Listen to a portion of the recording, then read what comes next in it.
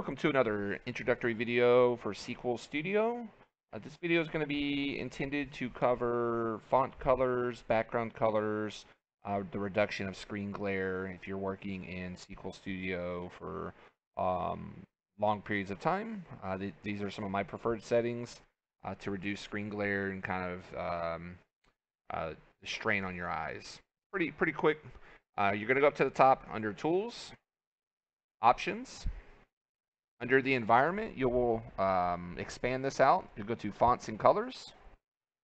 There's just a couple of these display items that we're going to change. So plain text, we're going to change the foreground to white, the background to black. We'll go down to Comments. I'm going to change this to a little bit brighter color, lime. By all means, you can play around with these colors and whatever works best for you. I do recommend the black background to reduce screen glare. Keyword will be the next one. Keyword. Change this to a little bit brighter color.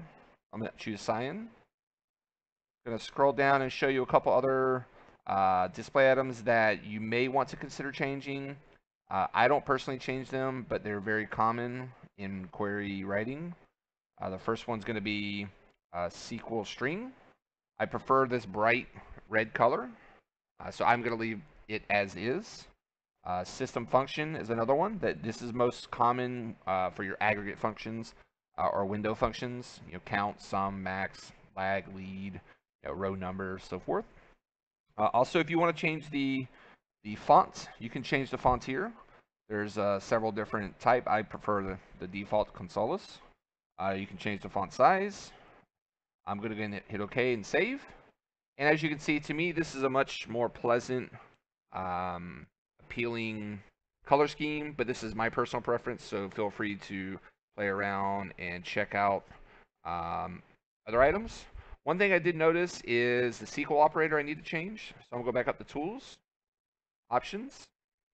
I believe it is the SQL operator.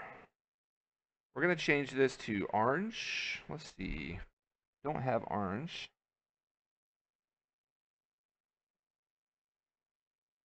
All right, so the SQL operator were these commas, this star, and so forth. So feel free to play around with that. This is my preferred setting. I hope this provided some insights to you on how to change your background color and font color. If you'd like to see more SQL videos, stay tuned and subscribe to my channel. If not, I hope this video was useful for you. Thanks for visiting Professor Pitch. Enjoy.